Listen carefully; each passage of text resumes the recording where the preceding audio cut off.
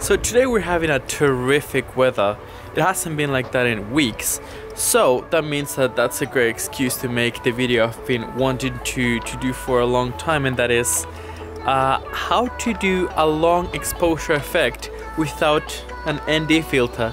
So yeah, I'm going to start packing my things, I'm going to grab my bicycle, and I'm going to see you right at the location. So the funny part though is that I came here because I thought it was going to be a terrific spot, because there's a dam really close to my house, and when I got here, let me show you real quick, there is no bloody dam today. I think the level is quite alright, so they don't need to turn it on, so that's a little bit of a disappointment, but still, going to ride the bicycle, go all the way in there, and I'm gonna try to go to this path right here. Alright, see you there.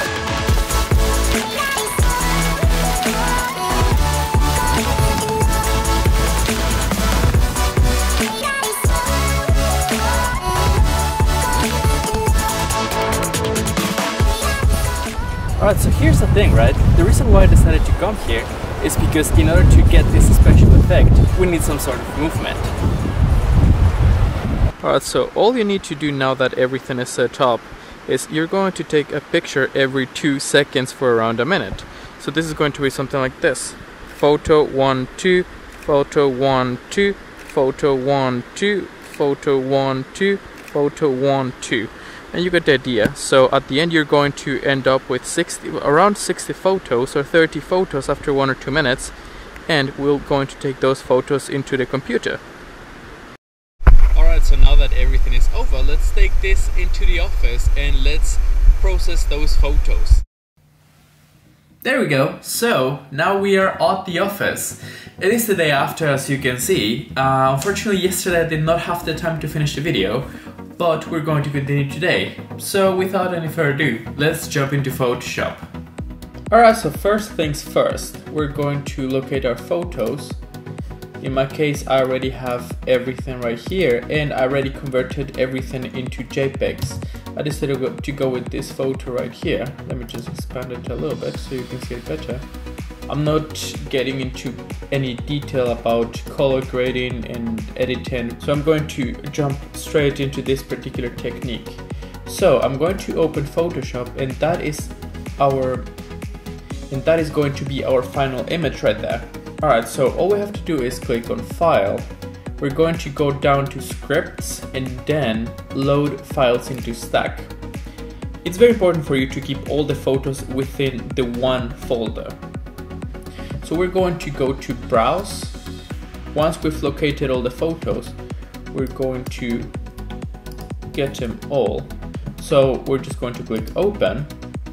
And this is very, very important, guys. This is the most important step of the entire thing.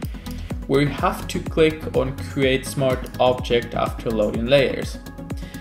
Now, the second one is attempt to automatically align source images. So here's the thing, right?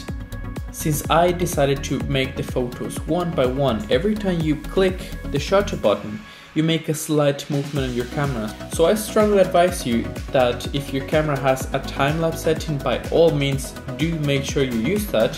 For this particular example, I will click on this box, but if you shoot all the photos with a tripod without touching the camera, you do not need to click on that, because that is going to take quite some time to process. Alright, I'm going to go ahead and click OK.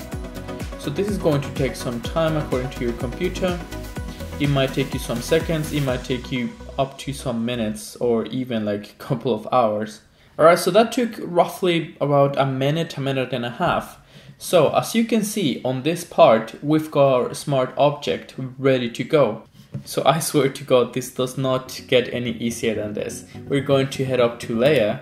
Once we're here, we are going to go to Smart Objects. We're going to click on Stack Mode, and we're going to click Mean.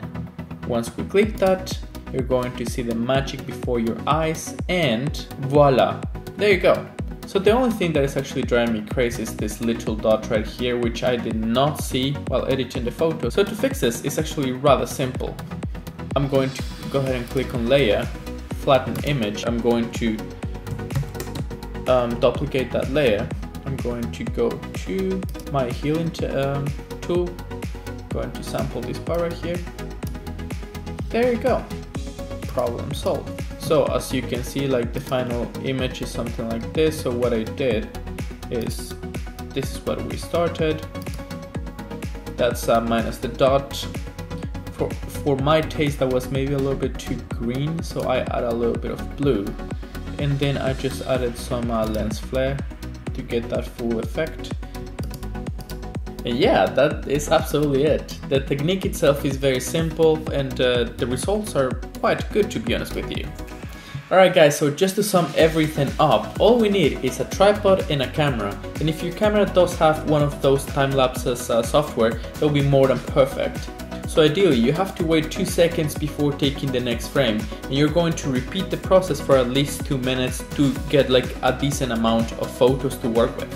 So yeah, that's how you can fake long exposure during the day without any ND filter. I think this is a very fast and easy way to do it.